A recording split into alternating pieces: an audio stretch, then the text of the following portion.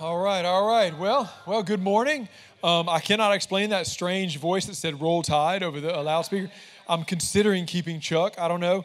We might have to let him go. We'll see.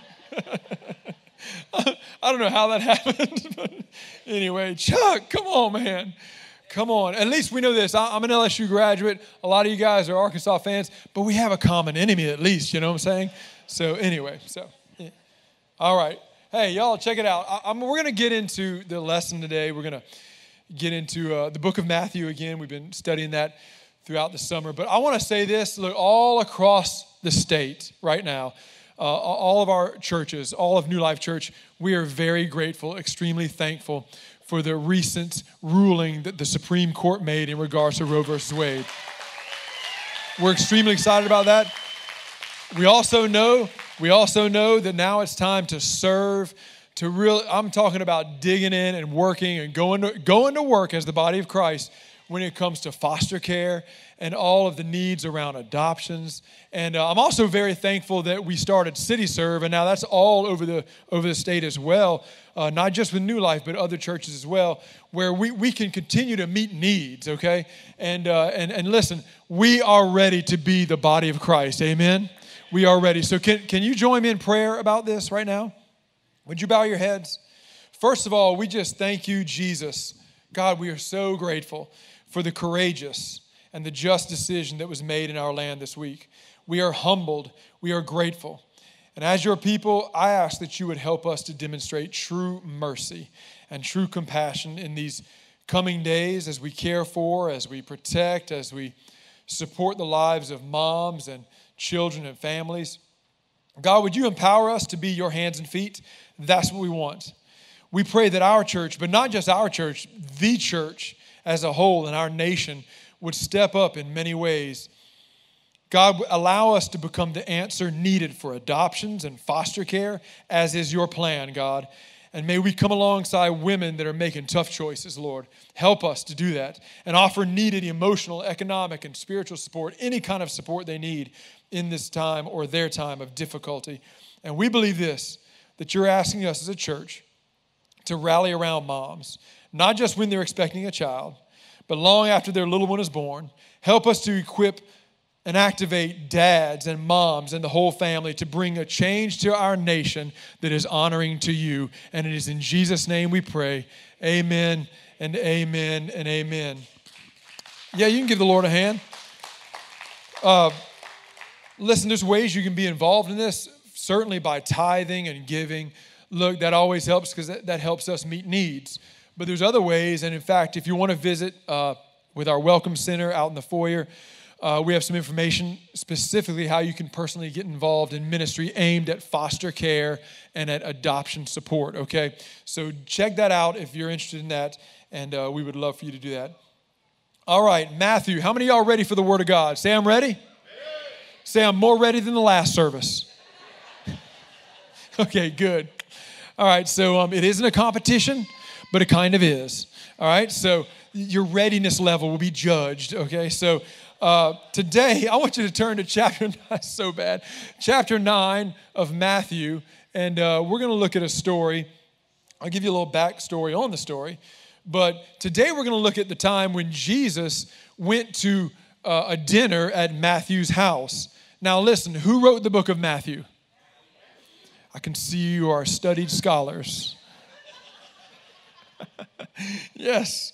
But yeah, that's right. Clearly, we've explained this to you. So yeah, he was the author of this book. But I think it's so cool that we get to see this glimpse into Matthew, his life before he was a disciple, and then when he was a disciple. And this house party, okay, was so key in the middle of it all. And the kind of dinner this was, imagine this. Imagine a dinner at your house with the most eclectic, the most varied types of people you can imagine there.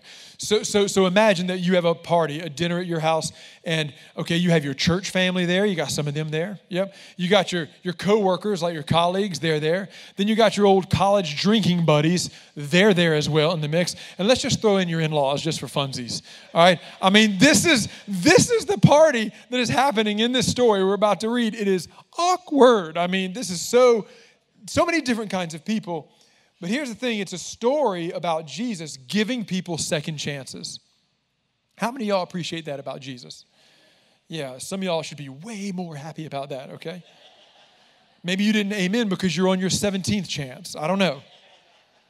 But this story also shows us something big about the heart of God as well. His heart, okay? And so why are these stories in the Bible? Why are they important to me and to you? In other words, what do they mean to us? Well, I think it's more than just you knowing what Jesus did. It's for you to know what Jesus does, okay? It's more than just you knowing who Jesus was, because who he was is who he is now and who he will ever be always. Amen? And so we're going to dig into this. Let's look at this. It's Matthew 9, verses 9 through 13. I'm going to read this. We'll look at it. We'll break it down. Just see some things we can learn, okay? And it says, as Jesus went on from there, he saw a man named Matthew sitting at the tax collector's booth, because that's what Matthew did for a living. Now, I think it's kind of weird the way Matthew wrote this, and I'm going to get into that in a moment. But follow me, Jesus told him that. And Matthew got up and followed him. While Jesus was having dinner at Matthew's house, many tax collectors and sinners came and ate with him and his disciples. And when the Pharisees saw this, they asked his disciples, why does your teacher eat with tax collectors and sinners? And on hearing this, Jesus said, it is not the healthy who need a doctor, but the sick. But go and learn what this means. And he quotes the Old Testament. I desire mercy, not sacrifice. For I have come not to call the righteous, but sinners. Can we pray again? Lord, would you open up all of our hearts, our minds, our eyes, our ears to see and hear and to know and to experience marvelous things out of your word, God. Today, we want to change, and we need you to do it for us. So, Lord, just like your word says, it never returns to you empty without accomplishing the purpose for which it was sent. God, would you do that for us today as we're learning your word together? It's in Jesus' name we pray. Amen. So, a couple of things here. First thing you need to know, first thing I think we need to note is that you must get up and follow. This is a good lesson. We're talking about following Jesus. Okay, y'all are with me? And you see this in this story. This is what Matthew did. Get up and follow Jesus. There's some action involved. There's some change involved. It's really cool. So in verse 9, we already read it, but it says, as Jesus went on from there, he saw a man named Matthew sitting at that tax collector's booth. Follow me, he told him. And Matthew got up and followed him. I think this is a great visual of being a disciple of Christ. It's a visual picture of it, right? In fact, I prefer calling people Christ followers over Christian. I haven't used the term Christian for years because I believe Christ follower gives a better mental image of what we're to be like in our lives, all right? And so any of y'all have any pets or maybe a dog that likes to follow you around? Anybody? Man, my dog Molly, she loves to follow me, okay? Truth be known, she would probably follow anybody, but she's with me a lot, and she follows me. I mean, she has to be with me. You ever had a dog like somebody said every minute? Yes, it's amazing. It's a dog thing, I guess. And so here's the thing I know. Like, if I lose sight of her, it's because she's right behind me. She's at my feet, okay? So somewhat of a tripping hazard. And but I think this is a great picture of how we should be with Jesus, right? Right up at his feet, right behind him. Okay, you're moving, I'm moving too. Oh, you're doing this, I'm going to do it with you. You know, this is the way we should be. And the way that Matthew tells this story, I mentioned it earlier that it sounds kind of weird the way he says it. Like he is first of all, he's writing in the third person, which I think is weird. You know, like Michael Jordan did for a little while, but. 3 of you got that, great. Matthew is writing about the single most important miraculous event in his life. The day Jesus comes on the scene in his life. And so you would think he would write it like this. And then I saw Jesus, and he was coming my way, or something like that, right? But no, instead, and he gets it right, he says, Jesus saw a man named Matthew. And the reason he got it right is because Jesus saw us first. Do y'all recognize that? Jesus saw us first. He saw us exactly where we were in life, okay? And before I ever saw him, before I was even looking for him, he was looking for me. And the Bible confirms that, all right? I was on his radar way before he was ever on mine. And here's the thing I want you to understand with this point is when you recognize that fact, like this is what's happening with Matthew.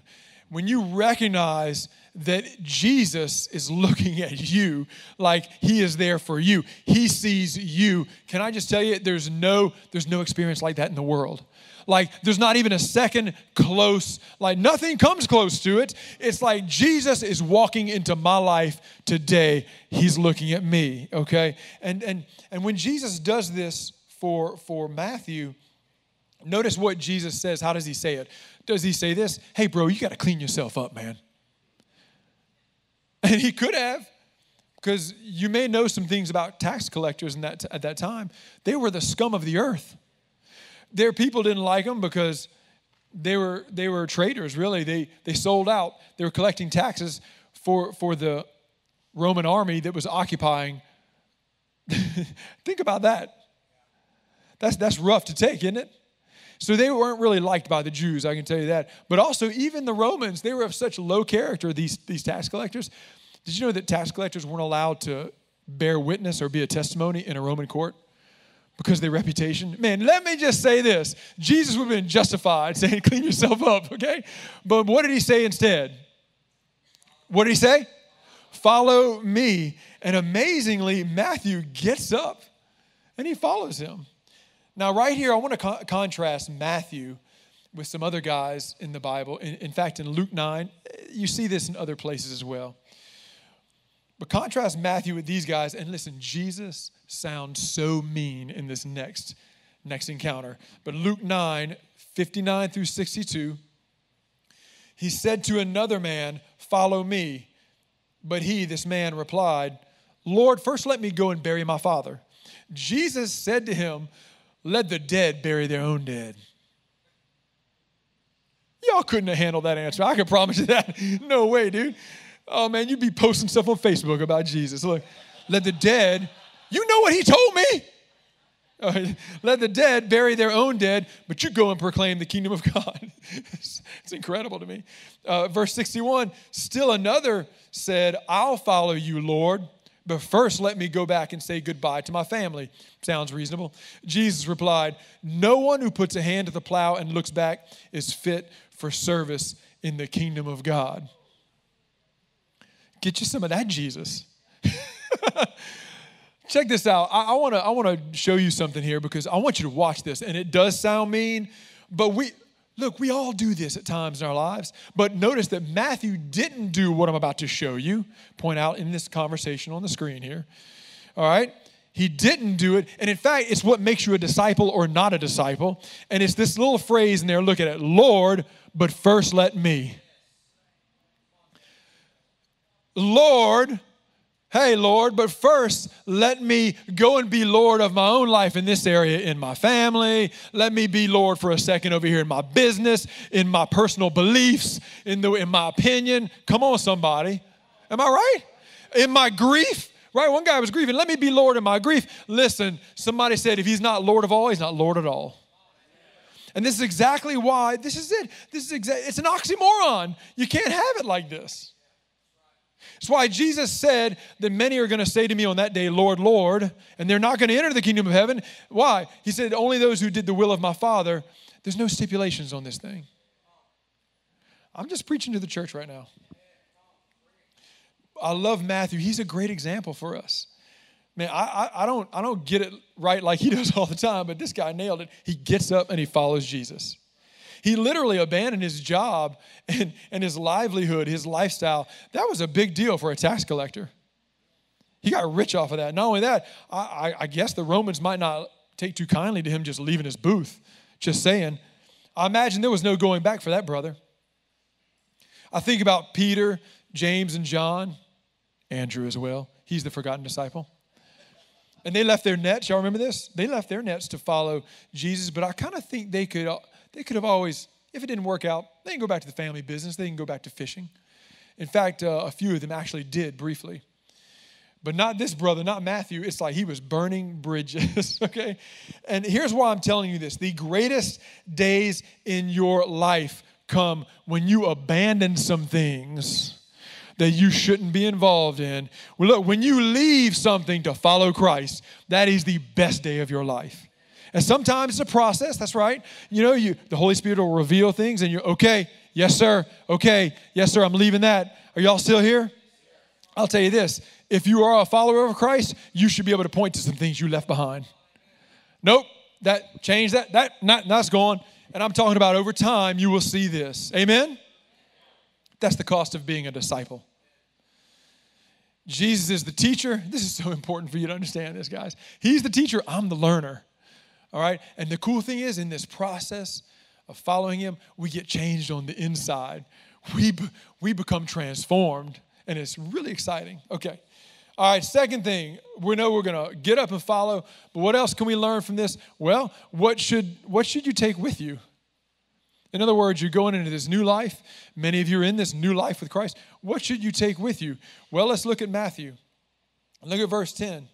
While Jesus was having dinner at Matthew's house, I already talked about that, many tax collectors, that's his work buddies, and sinners, that's his partying bros, okay? They came and ate with him and his disciples. So we can see that Matthew brought a couple of things from his old life when he followed Jesus. So what are those things? A few things I see. Well, first of all, he brought his pen with him. Thank God, right? Because Matthew is one of the most read books in the Bible. But you know what that represented? That was a skill in his life. God wants you to use your skills and your talents for the kingdom. Okay? And what else, though? He also took his influence. Now, I want you to think about this. This is big. Because this guy throws a party for all his friends who do not know Jesus. And Jesus is there. These people are sinners. The Bible describes them as that, which literally meant people uninterested in the law. And so I don't want you to miss this. This is a big point for the day. Please pay attention. What's Matthew doing? Matthew is partnering his worldly influence, okay, with the presence of Jesus, and he gets them together. Matthew's doing this. That's powerful. That's God's will for your life. Amen? In fact, I'll tell you about this church. 18 campuses around the state has been built by many of you, many people using their worldly influence for the kingdom of God to bring people to Christ. Can you see it? Can you see that? I can too. It's so clear. It's just like what Matthew did. And back in the day, in the early days of the church, we used to tell people this. We'd make the statement, a deal. Like Monty Hall up here. Let's make a deal. Gosh, that's old. Oh, my Lord. I was like 5 years old when that quit running. But anyway, just to redeem myself a little bit. Listen, we would make deals with people. We say, as pastors around here, here's the deal. If you do what we cannot do, we'll do what you cannot do, and we're going to get this thing done. And what do we mean by that? If you use your influence, like, see, God has put you in a realm of influence. That's not my world. But if you will use the influence in your world, which I cannot have, God has gifted you with it, then here's what we're going to do. We as pastors, we're going to provide an environment here that is bathed in prayer, that is full of worship of the Most High God, putting him where he belongs in our lives, and the Word of God, the truth being spoken. And I'm telling you, here's what's going to happen. If we do this together, we're going to see many people come to Christ and make him Savior and Lord. And not only that, we're going to together help them develop as disciples of his. Amen? So exciting. This is exactly what Matthew is modeling here in this party. So who do you invite to this party? Like, this is a party. Who do you invite? I suggest hungry people. Anybody ever cook for somebody and you threw a party? It's a real drag when you prepare dinner and people are like, I ain't hungry. And all the moms are like, I know, I want to slap someone. Kamani was in the first service. She's just rolling her eyes at me because she can tell you what it feels like. It's happened more than once where she'll spend all this energy making this dinner and all the kids come in and we're gathering. Oh, we already ate dinner. We already ate. And you know what? That's at that time she looks at us and says, get out. So here's what I'm asking you to do. Have your antennas up all the time. Looking for hungry people. I'm talking about people who are hungry for change in their life. People who are like, they know they need a miracle. Like they don't know what they need, but they know they need something. You get your antennas up for those people and get them here. Amen? That's what Matthew did. So what else? Another one. Write this one down. This is so important because it goes exactly with what I was talking about. I'm the one who's sick. This is a great attitude to adopt. We have to understand this. Hey, I'm the one who is sick. And going back through our passage here, I'm gonna skip over verse 10. We've talked about that. But at verse 11, when the Pharisees, see, they're there too, right? These are the religious leaders, the religious elites. When they saw this, all these sinners and tax collectors, they asked Jesus' disciples, why does your teacher eat with them? I mean, this is ridiculous.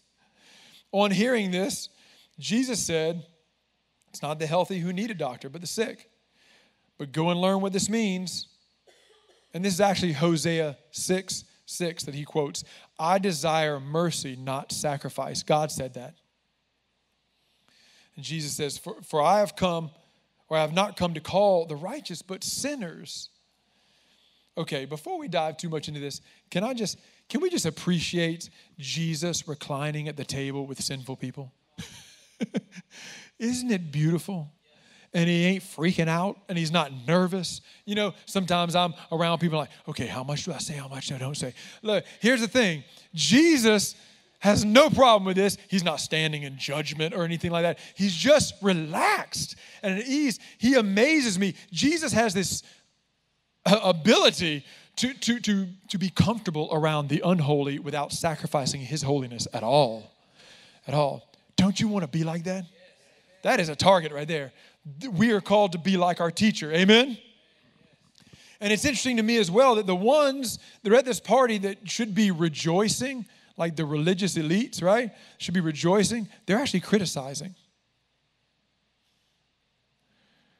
And the ones that should have been offended, the sinners, they're actually rejoicing. They're having a good time.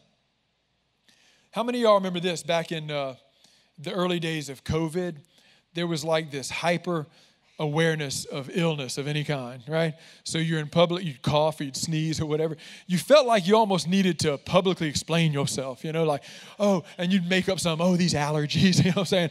It's just, you've never had allergies before, but you're like, okay, because you don't want to be publicly ostracized. And you have to take your temperature to submit to people like, see, I'm okay. Anyway, thank God we're past that. But I'm just telling you right now, listen, people who see Jesus move in their life, Jesus moves in the lives of people who admit, I'm not okay. I'm not okay. I'm sick. I need a healer. I need someone to help me. I need Jesus. That's the people who see Jesus move. In fact, we were talking about being sick and how Jesus said this. It's incredible. I was thinking about this, how my back started hurting recently. I did something to it. Every once in a while, this will happen. Some of you can relate.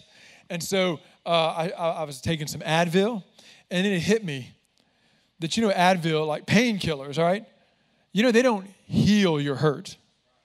They don't heal your issue. They hide your issue. Can I look at some Christ followers right now and say this? Maybe you're not a Christ follower. Some of you are medicating yourselves. That drink you're taking, that relationship you're in, even some of the religious stuff you're doing, you're medicating yourself and you're not healing the pain, you're hiding it, and God wants to get in there and heal it, but he can't. You're hiding it.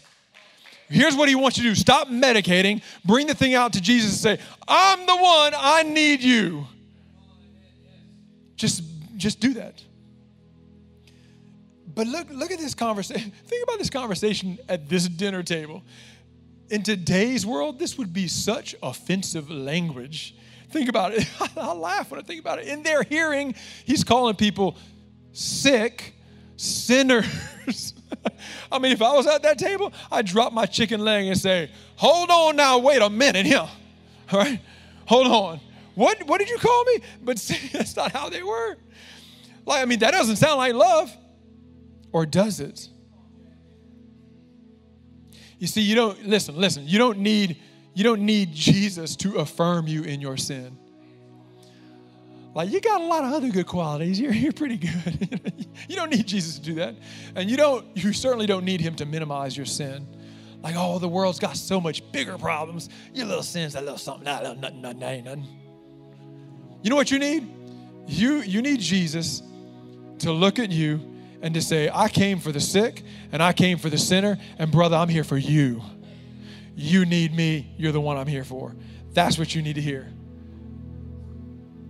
You know, you're like me. You probably you hear about these stories, people who are really ill or they get sick or injured or whatever, and if they hadn't recognized it, how serious it was, and they didn't get some help, they wouldn't have made it.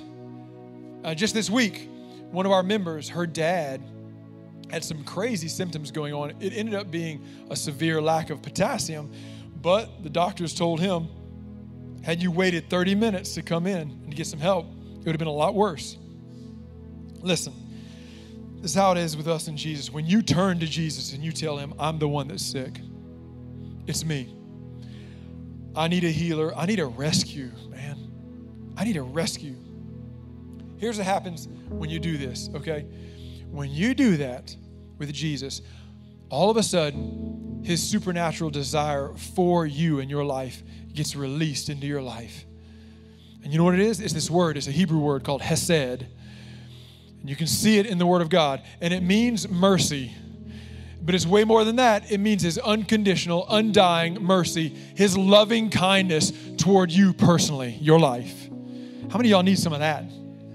This is it. And here's where you see it. Psalm 23. It's a very famous passage. By the way, Psalm 23, I've been meditating on this every morning for probably close to 2 months now.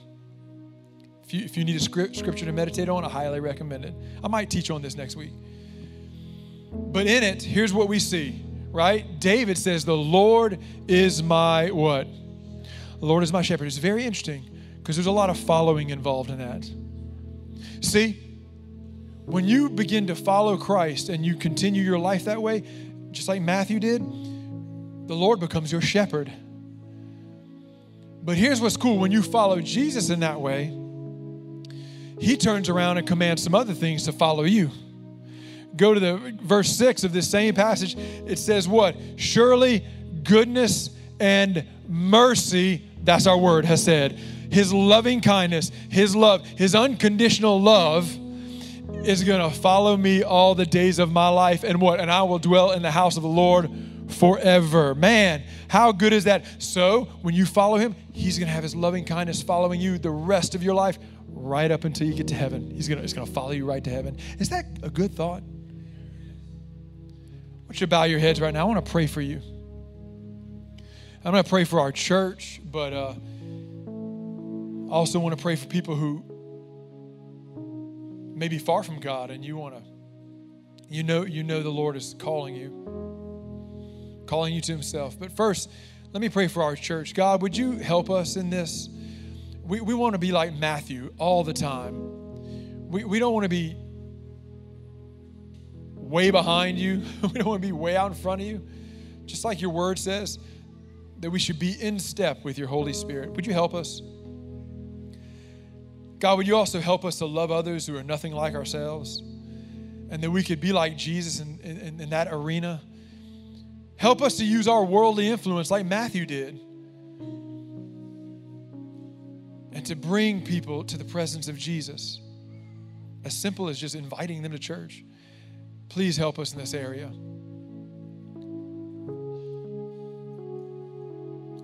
You might be here, though, and you would say, I'm far from God. I don't really have Jesus as the Lord of my life. But maybe today you feel that the Holy Spirit is drawing you, much like Jason talked about this earlier. He's drawing you to Jesus. Can I tell you, please don't ignore that. You don't know how long that's going to last. You don't just get saved any old day you want to. I mean, this is the Holy Spirit's work. It's his first work in your life. Don't reject him.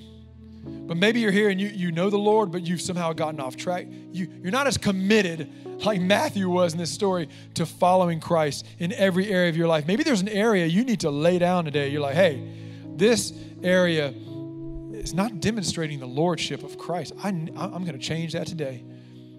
If that's you, any of those things, I want to know who we're going to pray for here. You need the Lord in your life. You need to recommit your life. Or there's just an area that you need his lordship in. And you're going to establish that today. No looking back. I'm not going to point you out, but would you raise your hand all around this room toward heaven? Come on, lift it up high toward heaven. Just want to see who I'm praying for. You guys can put your hands down. Father, I pray for them as well, Lord. Would you help them? Holy Spirit, would you help them right now? And all around this room, if that was you, just pray something where the Lord can hear you. Lord, I believe that you died for my sins, and I'm counting on you to make me right with God. Just tell him that. That's a statement of faith. Lord, I believe that you got out of the grave so I could have a new life with you. Every day I want to follow you.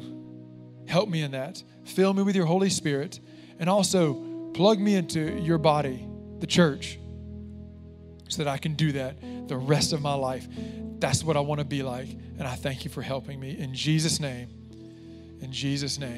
amen.